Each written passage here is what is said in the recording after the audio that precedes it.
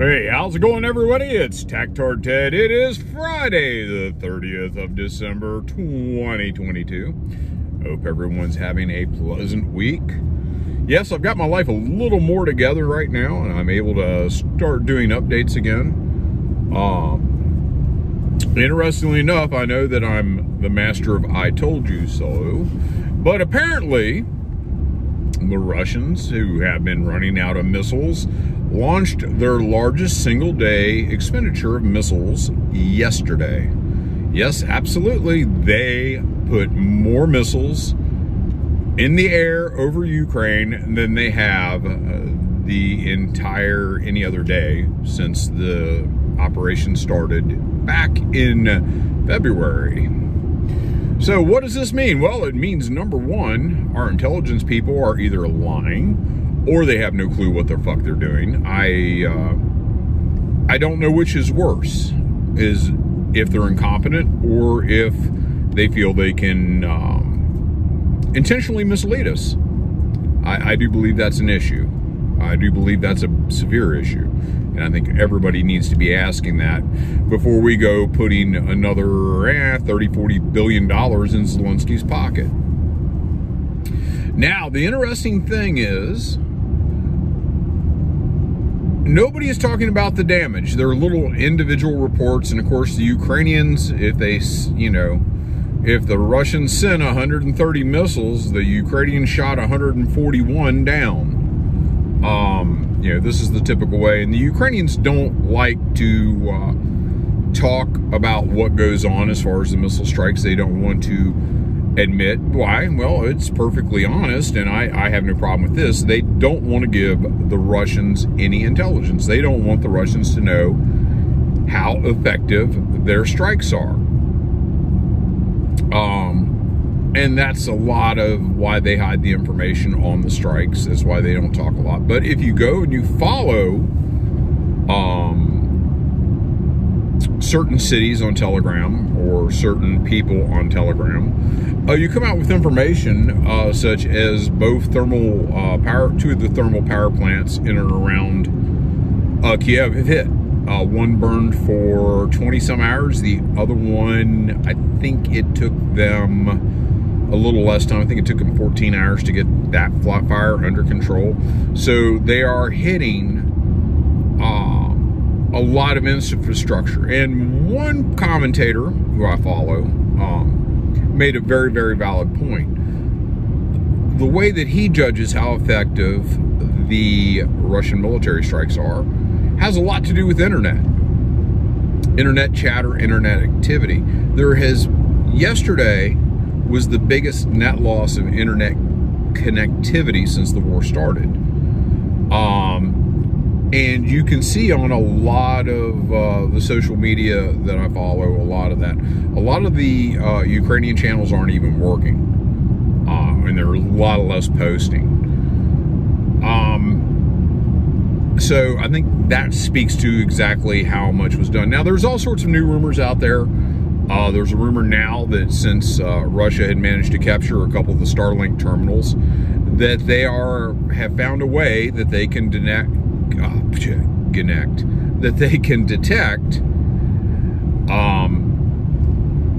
Starlink terminals and put fire on them, and have no way to confirm whether or not this is true. If it is going to be a big boost for disconnecting the Ukrainian military from the internet, because every time they boot up Starlink, every time they have the reception terminal active, it'll be able to be detected and put fire on, if it is true. And I'll caveat that, because there are a lot of things we get seen and we get told. I'll give you a good example. People talk about it, and it was big on social media a couple months ago. These mysterious lights shining into the sky from different points all over Russia. One beam of light came near Omsk, a city which I like to visit and I'm fairly familiar with.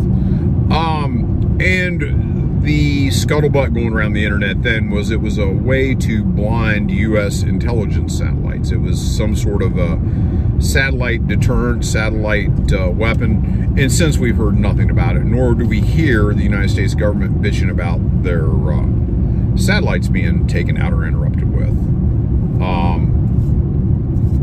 Of course, they may be playing the same game the Ukrainians are. We're not going to talk about it, but I do believe that if the Russians did have something that would incapacitate American satellites, we'd heard about it. So this is why I'm mentioning this, is it could possibly be in the same vein as this supposed ability to detect and blow up Starlink terminals. So only time will tell. There have been gains in and around Bakhmut.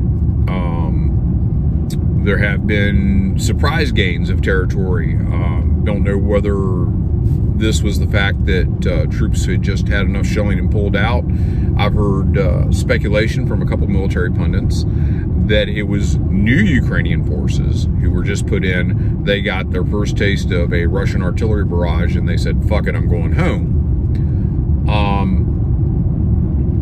And let's talk a little bit about artillery for a moment. Let's talk a little bit about artillery.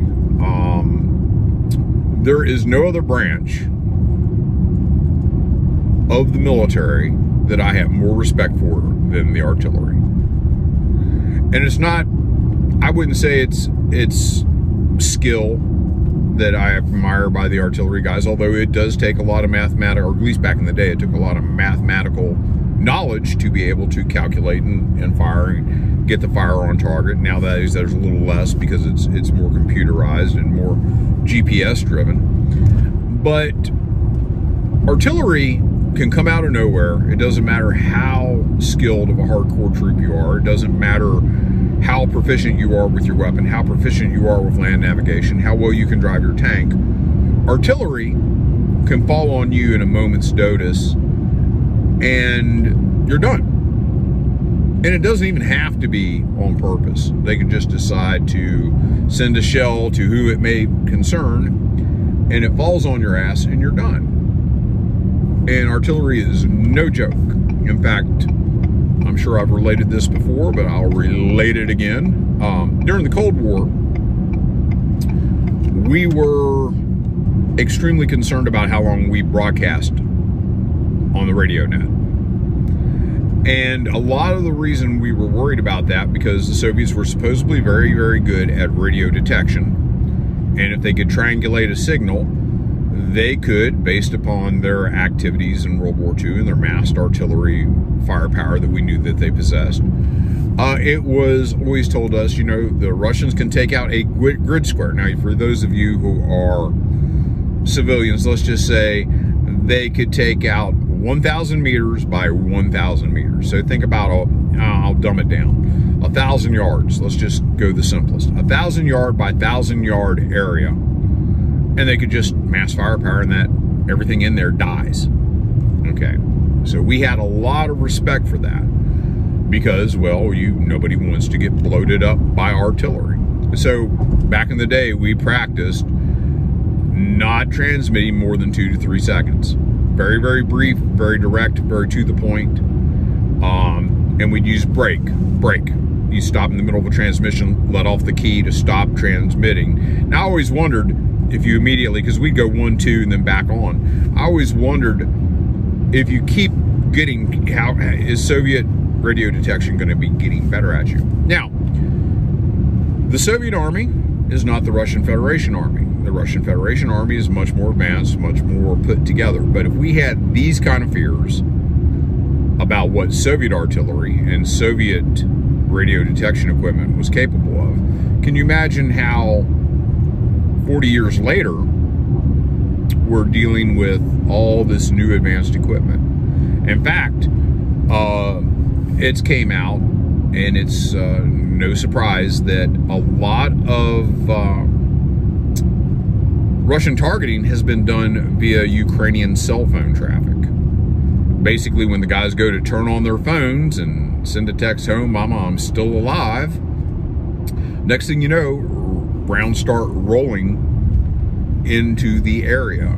And, you know, let's put it this way, even if it doesn't kill the operator, being subjected to daily artillery and repetitive artillery. We had shell shock in World War I.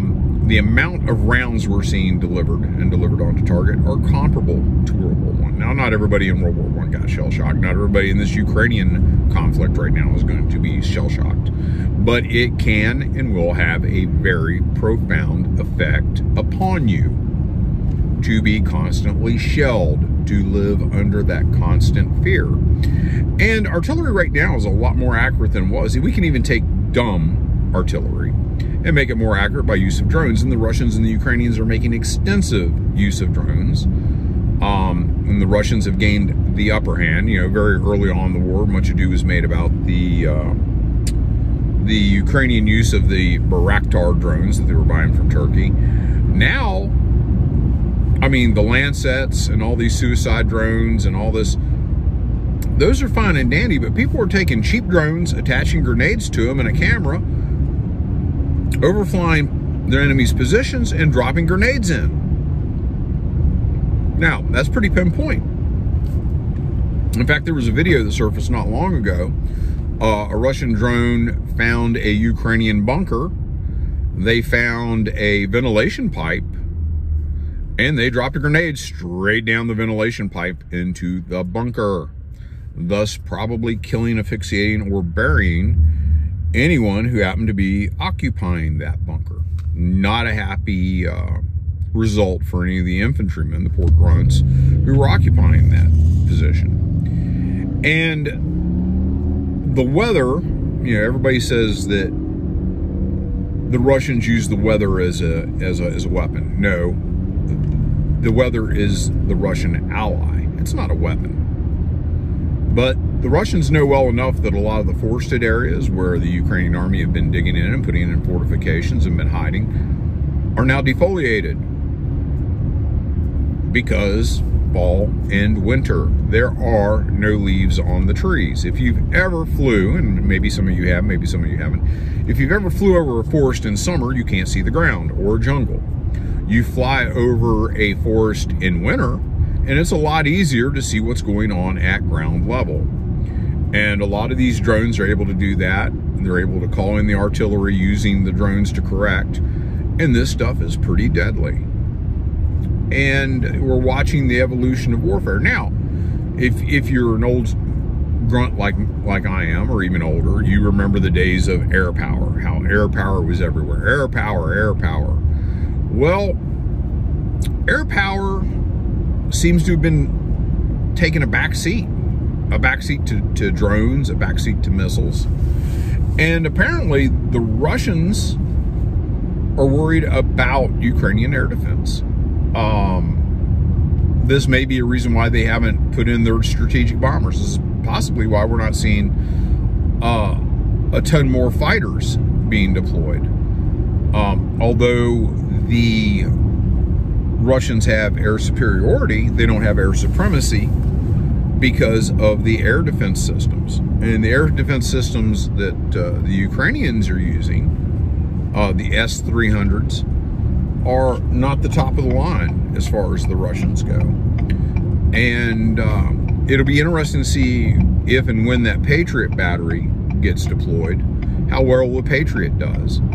Because not just Russian analysts, but I've heard lots of Western analysts doubt the Patriot system in reliability and flexibility as being anything comparable to the S-300, which the Ukrainians have lost in record numbers.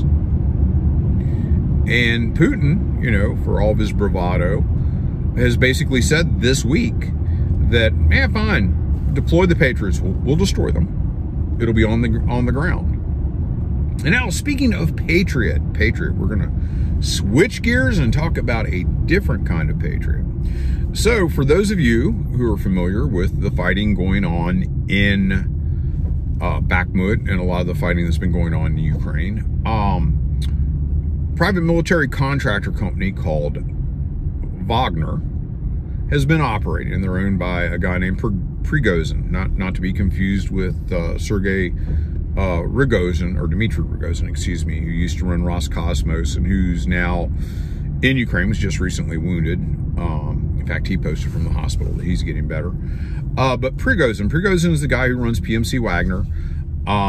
You may have seen the video that was posted where he went to a prison and he said, hey, you guys want out of prison, we'll let you out of prison. You're going to serve with us 6 months, you'll get your rights back. But if you go AWOL or mess up, you're done. You're done. They won't find your body.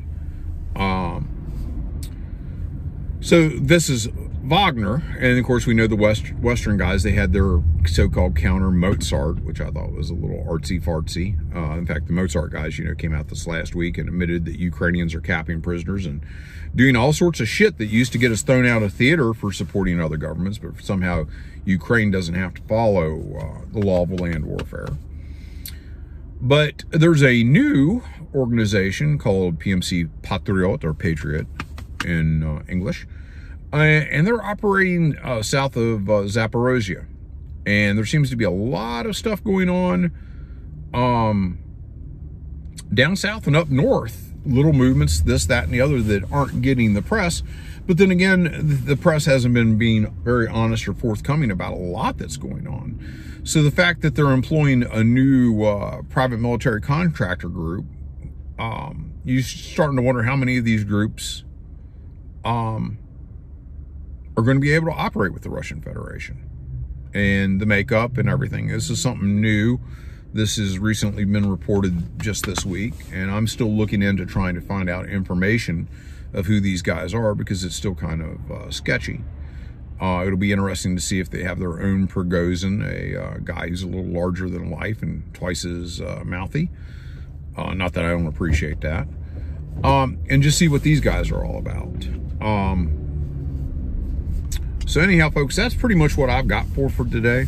Just a random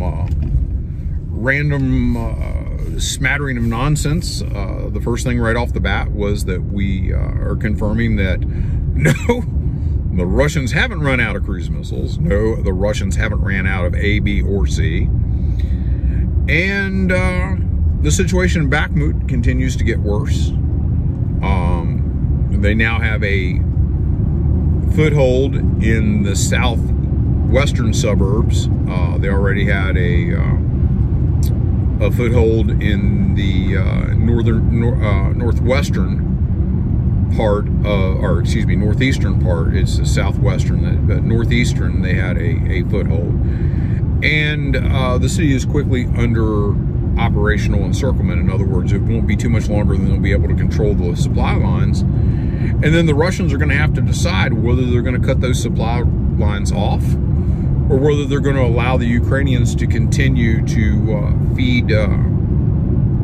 feed supplies and troops into that area to be basically taken out and reduced by Russian troops. I think one of the big problems that a lot of folks in the West make is they see this as some sort of a land grab. And, they're worried about maps. They're worried about maps. This map, that map, the other map, this map, what's going on, what's being said. And that's not the case. This is a war of attrition. This is purely a war of mathematics when it comes to the Ukrainian army. They are interested in reducing their combat capacity and their numbers. And that's what's happening. They are destroying their equipment and killing their troops. That is what the Russian game plan is. Denazification, demilitarization, and then in the end, and number 3, and it's always been number 3, the liberation and security of Donbass. And I'm sure that you can add on now, because of the referendums, you can add on Zaporozhye and Kherson region. But at the end of this, I'm hoping that enough people wise up that we have a serious conversation. A serious conversation about our intelligence community, about our military leadership, and about where both political parties in this country are trying to take us. Because Republicans, you guys complain to be conservative-minded. Conservatives believe in war primarily as a last resort, not as a means to get whatever petty nonsense you want. And the idea of proxy wars That's the sort of skullduggery of empire. And we were not created out of empire. We were created in a response to empire being out of control, to empire controlling people on the other side of the world that don't have that much in common. I mean, we shared a common language with the English and common beliefs, but we were making a life for ourselves, and we didn't want to be strapped to the British Empire. And now we have become an empire. We have a permanent presence in Europe. Why do we have a permanent presence in Europe? Does any part of this country touch Europe? We don't. We don't touch Europe. Why are we constantly involved in Europe? World War I, when it was over, you can say anything you want to about American leadership at the time. But we said enough is enough. We pulled our folks home. We did a little bit of adventurism in Russia, and that didn't turn out so well. If you study the Siberian expedition that the U.S. troops did, it didn't turn out so well for us. And we decided that we had enough, and we pulled everybody home. At the end of World War II, we didn't do that. In fact, we had an alliance, and the alliance fractured after Germany was defeated. And after, well, even especially after the defeat of Japan, the so-called alliance went to shit. And we started spying and conspiring against our former allies, and our former allies started, conspiring against us. I'm not going to say that we were totally to blame. I don't think Stalin was a good guy in any way, shape, or form. He was probably the leader that the Soviets needed to get them through World War II. But he was a dictator, but there goes that hypocrisy again. He was our dictator, as opposed to Adolf Hitler, who was the enemy dictator. But we need to be asking ourselves where we're going. Where are we ending up with this? What do we want for this country? And I'll be the first to tell you, I'm not a huge proponent of handouts, social programs. But I will be honest with you, I would have much rather gave $100 billion for the enrichment of the American people than I would to give $100 billion for the enrichment of Ukrainian oligarchs, or as a kickback to the political parties in the United States. Anyhow, folks, I've rambled on way too long. I'm at least 2 minutes over where I want to be. So anyhow, I'll talk to you guys maybe tomorrow, maybe in the